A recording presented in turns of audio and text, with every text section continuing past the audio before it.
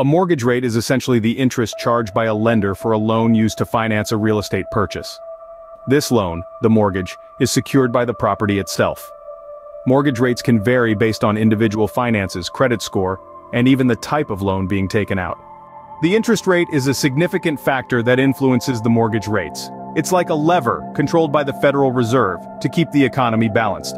When the Federal Reserve raises or lowers the interest rate, mortgage rates often follow suit.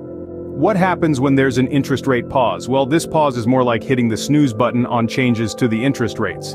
It means that the Federal Reserve has decided to keep the interest rates steady, neither raising nor lowering them. This decision can ripple out to affect mortgage rates. With the interest rates in a state of pause, mortgage rates may also stabilize. This pause could make it more predictable for potential homeowners to estimate their future mortgage payments. While an interest rate pause can lead to stability in mortgage rates, it's important to remember that these rates are still subject to the whims of the economy. Factors like inflation, housing market conditions, and even the bond market can sway them. While we can't predict with absolute certainty, we can keep ourselves informed and ready for the changes that come our way.